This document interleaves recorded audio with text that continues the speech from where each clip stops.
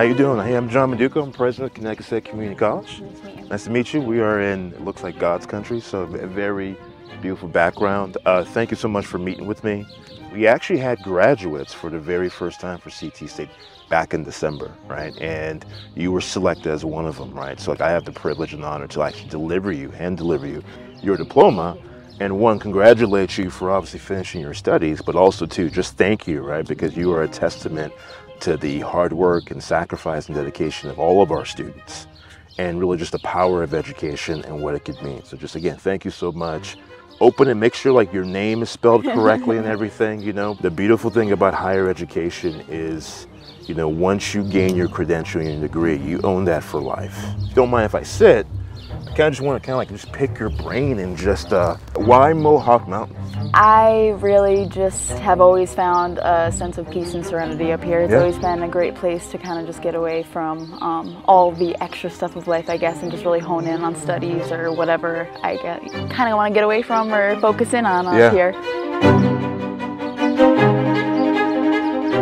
What was your experience like at CT State? And in terms of your major, what made you choose the major you chose?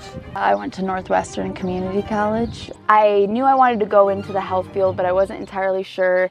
And after doing more exploration through the different classes, I was able to decide that I definitely do want to stay in healthcare. I got an Associates of Science degree in the Behavioral and Social Health track. Tell me about your experience with our staff, with your fellow students, and also our faculty.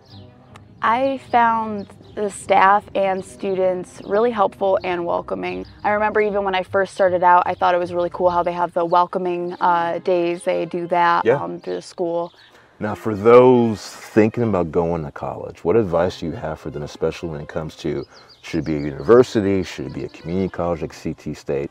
What words of wisdom would you share with them? I would 100% recommend starting off at a community college like CT State, 100%, because not only does it give you kind of that financial flexibility, and also kind of gives you more time to decide what you want to do. If you're not exactly sure, you don't have to jump right into necessarily a specified field of study necessarily like at a university. Tell me about your support system. What does your family think about, obviously, your recent accomplishment? I think that they think it's awesome. Me and my family, I feel like we've gone through a couple rough patches, but I know that they love me and they are definitely really happy about everything that's going down.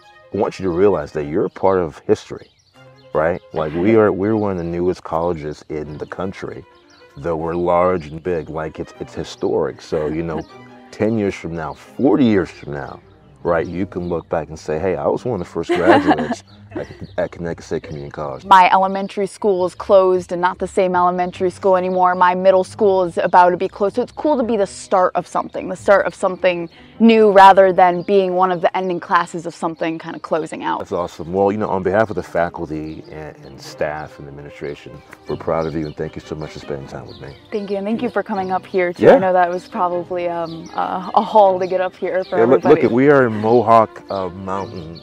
Never knew of a Mohawk Mountain, never knew where it was, but now I can check off my bucket list. So thank you for that as well.